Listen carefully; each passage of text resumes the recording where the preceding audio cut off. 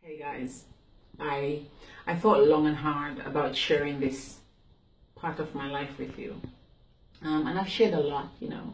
I'm the person who has a lot of stuff out there about my life. But today I was coaching somebody, and they were talking, and they were being vulnerable, and they were talking about what they'd been through for the year, and I shared this with them, and it really helped her get through what she was going through, and she could relate. It was relatable. A lot of you don't know this about me, but last year this month, November, I went through one of the most difficult challenges in my life. And I hear you say, but Ava, you've been through so much, you've been through rape, and you've been through gunpoint, and you've been through, homelessness. Yes, I've been through a lot, but I'd gotten to the point where I thought my sorrows were over. What am I talking about? I was married last year this time, and I thought my marriage was relatively okay, because marriages are never okay. It needed work. But I got to the point where I suddenly found myself a single woman, unmarried. Marriage just got up and overnight, in 2 days, was dissolved. And I was shocked, because that carpet was dragged from under my feet. And, it's not a case that I'm saying, okay, it shouldn't happen, but it's a case that I wasn't prepared. It took me by surprise. And for 5 days, I didn't have a shower. I stank in my house. My children probably just didn't know where their mom was. I became a zombie. But when you are committed to serve others, you have to push through the pain. You see, trailblazing is not an easy road. It's not something that you can just get up and decide you're no longer going to be a trailblazer. You're no longer gonna do what you were called to do. Because what I'm called to do and what I'm called to do are two separate things. And I had children who depended on me. Why am I sharing this with you? I'm sharing this with you to say that whatever you've been through this year, no matter how difficult it is, you have to push through.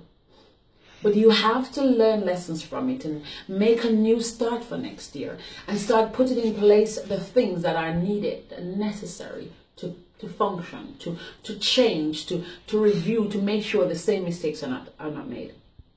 I have been single for a whole year. And in that time, which I now accept I probably needed, I went on a journey of self-discovery. I fell in love with myself all over again.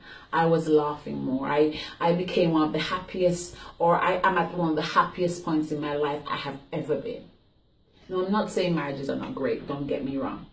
But when you are put in a place where you have to make a courageous decision that you know is going to impact not just yourself but others, then you have to make hard decisions, make hard choices, and push through the pain. When I started catching my wind was when my life was turned upside down.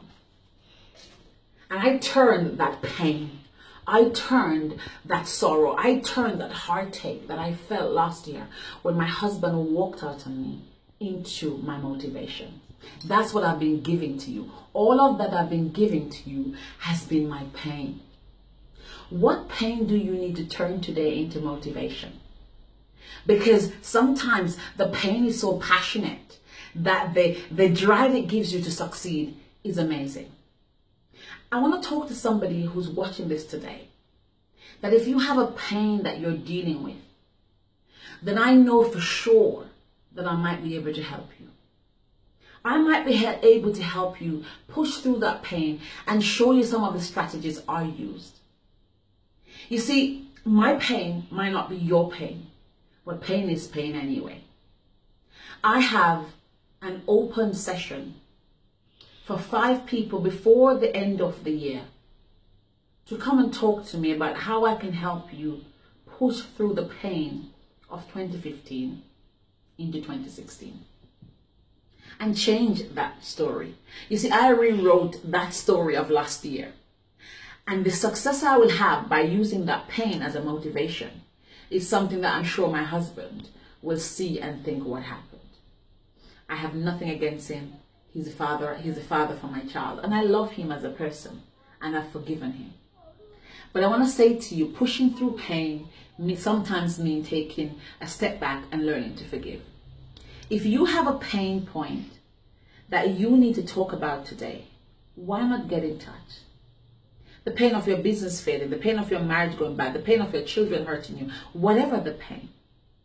My email is info@avabrown.org. But share this with somebody who may need to hear this message. I have come through the other side, and I'm a trailblazer again, and I'm happy and laughing, and I'm in love with myself. So I want to say to you, keep pushing through the pain and turn that pain into motivation. Take care, and I'll see you on the other side.